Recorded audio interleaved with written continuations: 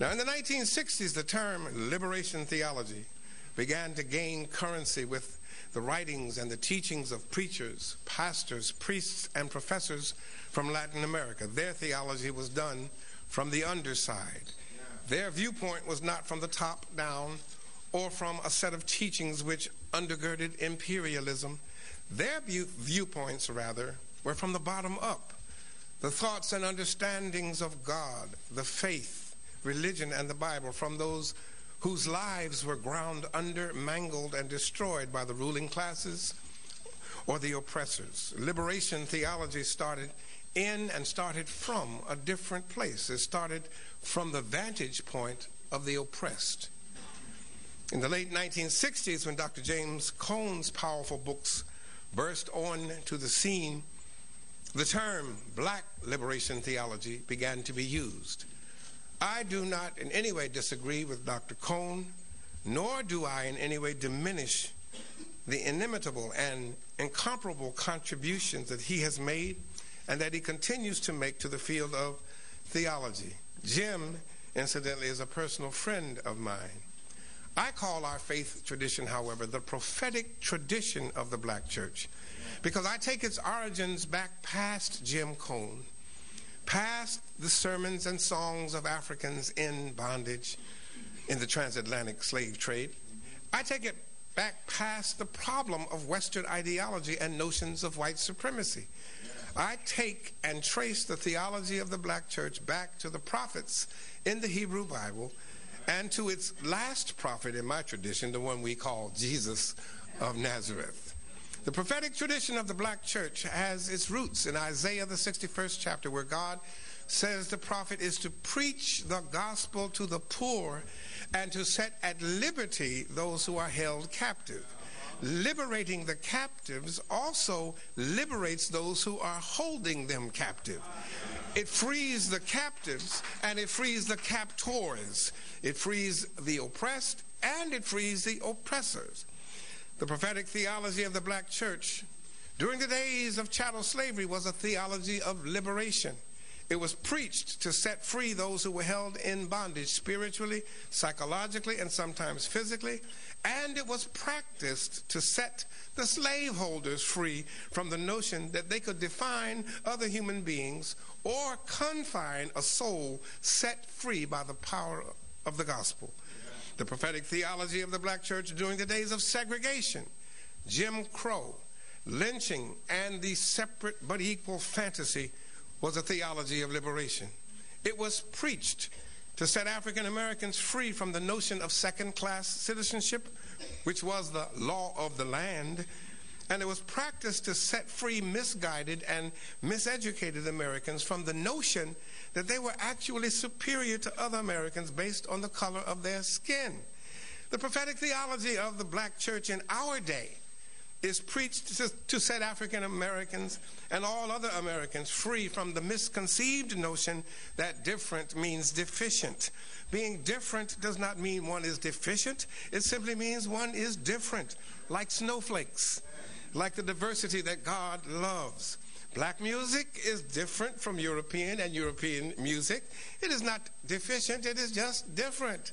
Black worship is different from European and European American worship. It is not deficient, it is just different. Black preaching is different from European and European American preaching. It is not deficient, it is just different. It is not bombastic, it is not controversial, it's different.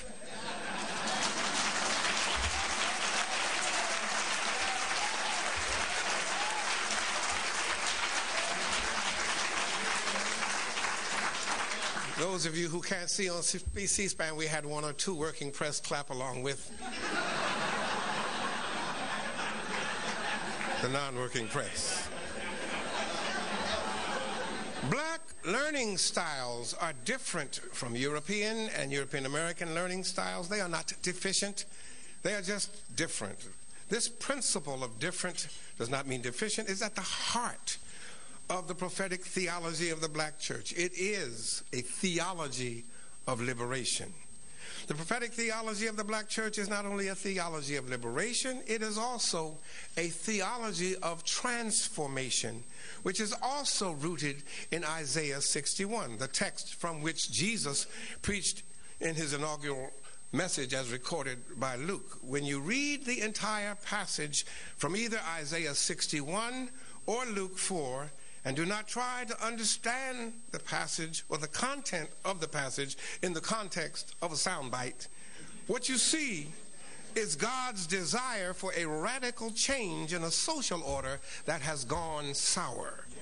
God's desire is for positive, meaningful, and permanent change. God does not want one people seeing themselves as superior to other people. God does not want the powerless masses, the poor, the widows, the marginalized, and those underserved by the powerful few to stay locked into sick systems which treat some in the society as being more equal than others in that same society.